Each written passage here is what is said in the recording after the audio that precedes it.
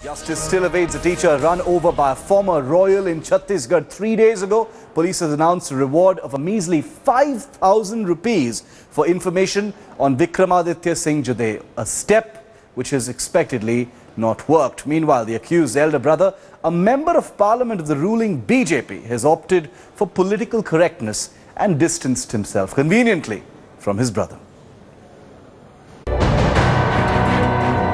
3 days after allegedly trying to kill a man by running over him with his SUV, this man, Vikramaditya Judev, a former royal in Chhattisgarh, is still absconding. But political pressure at least got his elder brother, Vikramaditya Singh Judev, a BJP Rajya Sabha MP, to visit the victim's family. The elder brother distancing himself from his absconding sibling.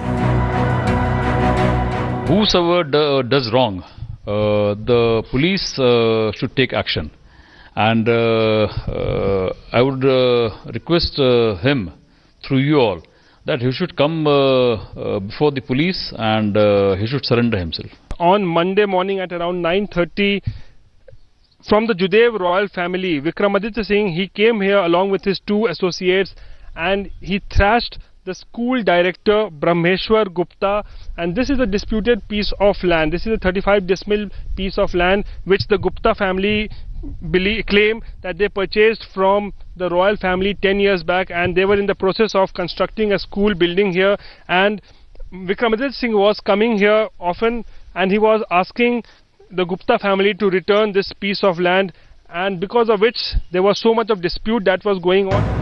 Tension meanwhile continues across the district with no signs of accused ex-royal surfacing anytime soon. Protests broke out in front of Judev's palace and a ban was declared across the city.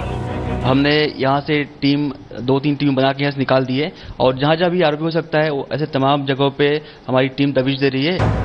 The condition of the victim, Brahmeshwar Gupta, remains critical.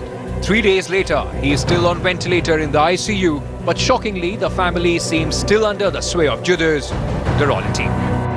There is a sense of fear of the royal family that is prevailing amongst the locals in Jashpur, and that is why not many are willing to come out in the open and speak against them.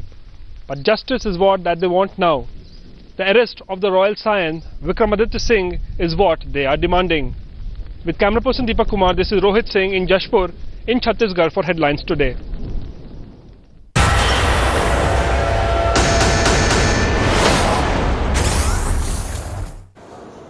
I want to take you straight live to our correspondent Rohit Singh, who's with us tonight from Jashpur, where this ghastly incident happened and from where Vikramaditya Singh Judev is still absconding.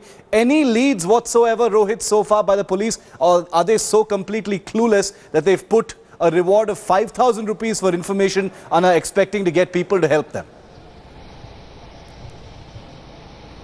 Well, Shiv, I was speaking to the SP of Jashpur this afternoon, and he was saying that they have got some vital clues and leads as far as whereabouts of Vikramaditya Singh is concerned, and he also disclosed that last night they were very close to nabbing him, but somehow he got a tip-off and information and he escaped from that place. But the police is maintaining that they have got some clues, the vital leads, and he will be arrested very shortly. But there are also pressure that is being mounted on the police, because the family is saying that because the royal family is involved in this, and that is why the police was going slow in this. But the police maintains that there was absolutely no pressure and they were hunting for Vikramaditya Singh in all the 3 districts, that is Chhattisgarh, Odisha. But Rohit, people are very scared there. I mean, the police might finally be able to catch him, but so powerful is this family, obviously, that, nobody is coming forward to help. They're all really, really scared about the consequences.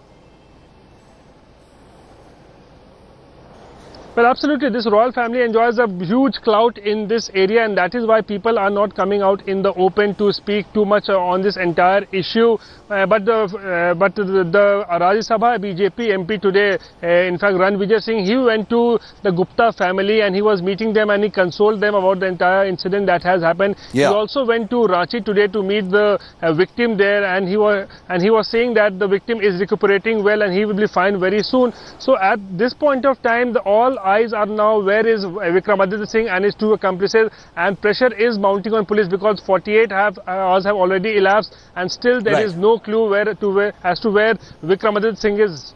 Well, we hope that the police keeps its word and will be able to hunt him down tomorrow. The coward is still on the run. The family says they have no idea where he is, but they've appealed, so-called appealed for him to surrender himself. Rohit, thanks very much for joining us on that story. We'll keep a track of that and get you an update on that tomorrow.